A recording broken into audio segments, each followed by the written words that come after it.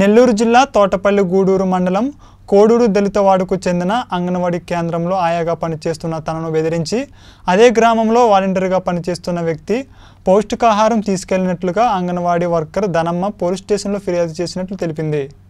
ఆమె తెలిపిన వివరాల ప్రకారం గ్రామంలో వాలంటీర్గా పనిచేస్తున్న రొయ్యల సురేష్ తన భార్యకు అంగన్వాడీ టీచర్ పోస్టు కావాలని ప్రయత్నిస్తున్నాడని, అయితే 10 ఏళ్లు ఆయాగా పనిచేసిన తనకు సీనియారిటీ ప్రకారం టీచర్ పోస్టు వచ్చిందని, దీనిని వారవలేక తనను ఇబ్బందులకు గురిచేస్తున్నట్లు బాధితురాలు తెలిపింది. తనను బెదిరించిన సమయంలో సురేష్ తో పాటుగా పలువురు ఉన్నారని తెలిపింది. తనకు న్యాయం చేయాలని ఆమె కోరుతుంది.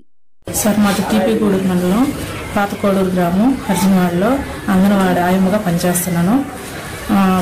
కానీ మా మేడం వాళ్ళు ఏంటంటే కరోనా వచ్చినందువల్ల లాక్డౌన్ పడిన వల్ల 15వ తారీఖున గర్భవతులకి, బాలింతలకి, పిల్లలకి పౌష్టికాహారం అందించమని చెప్పారు.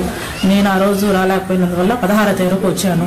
వచ్చిన తర్వాత ఇక్కడికి కొంతమంది రొయ్యల సురేష్, రొయ్యల వెంకటరమణయ్య, రొయ్యల అనిలు, గోల చెనకేశలు వీళ్ళందరూ నన్ను అడ్డుపడి నువ్వు ఇక్కడ పెట్టేదానికి లేదు, నువ్వు కానీ పెడితే మాత్రం నిన్ను మాత్రం ఖచ్చితంగా మేము ఇబ్బంది పెడతాము, తాదుపైన బాగు కొట్టేస్తాము, తాము మనుషులు కొడతాము అని అడిగారు. నేను అంగన్వాడీ కేంద్రాల్లో 10 సంవత్సరాలుగా పనిచేస్తుంటే నాకు ఎప్పుడు ఈ ప్రాబ్లం రాలేదు. కానీ 1 సంవత్సరంలో సార్ ఈ 2020లోనే నాకు 10 సంవత్సరాల తర్వాత ఆయమ్మ 10th పాస్ అయితే పోస్ట్ ఇస్తానని తెలిసింది. నాకు ఆ పోస్ట్ నాకు వస్తుందని మేస్త్రి రావుని, రొయ్యల రావుని కొడుకు సురేష్ వాళ్ళ భార్యకి పోస్ట్ రాలేదని ఈ విధంగా వచ్చి బళ్ళలోకి వచ్చి సామాన్ అంతా ఈ విధంగా తలుపులు బాగా కొట్టేసి నేను కానీ ఇక్కడి నుంచి వెళ్ళిపోతే నేను కొడతామని అన్నారు. నేను భయపడి ఇంటికి వెళ్ళిపోయాను. తెల్లారి నేను వచ్చి మళ్ళీ స్కూల్ కాడికి వచ్చి చూసుకున్నాను ఎట్లాగుందని. చూస్తే పప్పు లేదు, 20 కేజీలు పప్పు లేదు, ఆయిల్ వచ్చి 15 కేజీలు లేదు. పోలీస్ స్టేషన్ కూడా వెళ్ళి ఒక కంప్లైంట్ ఇస్తున్నాను సార్ వాళ్ళ మీద. హరిజనవాడ అనేది అందరికీ సంబంధించిన హరిజనవాడ. మా బిడ్డలే బడి చెప్తున్నారు, అంగన్వాడీ బడి. ప్రస్తుత గవర్నమెంట్ ఎక్కడ బడి రూమ్ శాంక్షన్ చేయలేదు కాబట్టి ఆదాల ప్రభాకర్ రెడ్డి గారు కట్టించిందంటే ఇంతవరకు దళాలు తలుపులు ఏమీ లేకుండా దీంట్లోనే చెప్పుకుంటూ ఉండమని చెప్పి ఆ రోజు గ్రామం చెప్పింది వాస్తవం. ఈ రోజు గ్రామం చెప్పింది వాస్తవం అయితే ఈ దీంట్లో బడి చెప్పకూడదు అనడానికి కారణాలు ఏమిటి?